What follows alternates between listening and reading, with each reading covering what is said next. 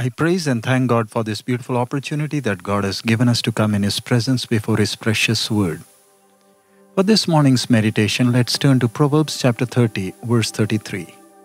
Surely the churning of milk bringeth forth butter, and the wringing of the nose bringeth forth blood. So the forcing of wrath bringeth forth strife. Here we can see the calm way with which the Spirit of the Lord is teaching us to deal with our life. The scripture says, churning of milk bringeth forth butter, and the wringing of nose bringeth forth blood. We can see that milk which does not have life in it needs to be churned if something better has to come from it. And when churned, it bringeth forth butter, which is much useful to us. But when we harm our body which has life in it, that is to wring the nose, it brings forth blood, which is unhealthy to the body. And more harmful is the forcing of wrath that affects both the soul and spirit as it brings forth strife. We know that the omniscient God is the best teacher in this whole universe, who teaches us the valuable rules of life through simple things which we can easily understand. Even when Lord Jesus taught us heavenly mysteries, which our small brain can never comprehend, the Lord used parables and examples from the environment around us, so that it is easy for us to relate to that subject and understand it in a much better way. But remember that the Lord always reminded man that he who has an ear, let him hear. It is true that every man upon this earth has ears, but only few use it to hear the voice of the Lord and are blessed by them. Here the scripture first tells us about the good thing that comes from the milk when it is churned. And then it diverts our attention towards our body that has life in it, and that responds accordingly when it is punched. If we punch the nose of a dead human being, it will have no reaction. The life that is in an object makes some difference in its reaction. And so is stirring up of anger that produces a fight. Man is a living soul, and the response is much different from others when it is instigated.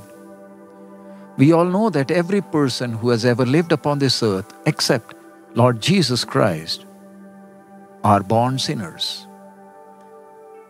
There have come some good teachers who have given people better advice to be overcomers over their sinful nature.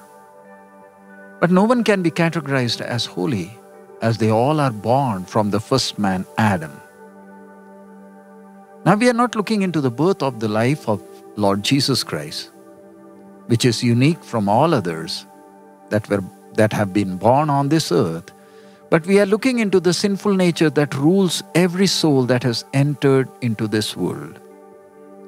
When Adam sinned, sin took control of the soul and spirit of man and polluted it with its lustful, sinful desires.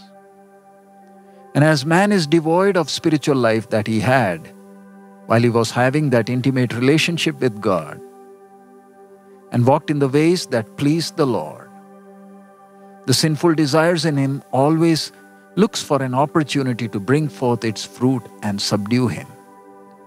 As man does not have the strength to resist the temptations of his sinful flesh, he always falls into it, and that takes away the peace of his heart, as his conscience gives him that guilty feeling of his sinful deeds. Even though everyone looks so calm and quiet outwardly, as they try to control their fleshly desires by their strength, sometimes a small spark is enough to ignite the lifeless, deadly things that lie deep down in our hearts and minds. And so the Spirit of the Lord warns us that stirring up anger brings forth strife. Sometimes a small word or deed is enough to start a fire that cannot be quenched. It will change the whole atmosphere of peace into a war zone. And sometimes that strife will last for generations that destroys many lives and those sweet relations. If the Spirit of the Lord warns the Old Testament children to be careful, not to stir up anger, then how much careful we need to be as the saved ones who are set free from the bondage of sin. We need to be free from the works of the flesh, and at the same time we need to work out our salvation with fear and trembling. We need to check our life in the light of the Word of God and find the areas where we need to grow in the Spirit and be overcomers. As Holy Spirit God is dwelling in us, our life must bear the fruits of the Spirit as we grow spiritually. We must reckon ourselves dead to sin and must not allow its lust to have control over our members, as it had earlier before we were saved through Lord Jesus Christ. Sometimes the enemy will try to provoke us through others so that we will be bound to react. But we need to ask wisdom from the Lord as to how we need to react in every situation. Let not our words or deeds be the spark that destroys the peace of others' lives and instigate them to do wicked things. Let us be cautious to spread the sweet odor of the divine life in this wicked world through our lives. Let us learn from our Father in heaven, who never reacts according to the evil nature of mankind. We mankind try to provoke God's anger in all possible ways, walking in all unpleasing ways that holy God hates, yet patiently with extreme forbearance, our Heavenly Father loves us and cares for us. If we are given 1 hour to look after this world, then we will burn everything into ashes, and we will think of creating a new earth that will be better and perfect one, which is obedient to its Creator. Just like the scripture warns us, let us lay our hand upon our mouth and be busy with the task that God has entrusted us. Like the small creatures which we have learned in the past days, let us be overcomers in Christ so that our life brings forth the beauty of God's presence in this evil and wicked world. May the Lord help each one of us for that. Let us pray. Father, we praise you and thank you for this beautiful opportunity. Thank you for your word. Lord, help us, Lord, to grow spiritually so that we are overcomers in every sphere of our life. The old man, the carnal nature is there in us. Our enemy dwells within us, Lord. Help us, Lord,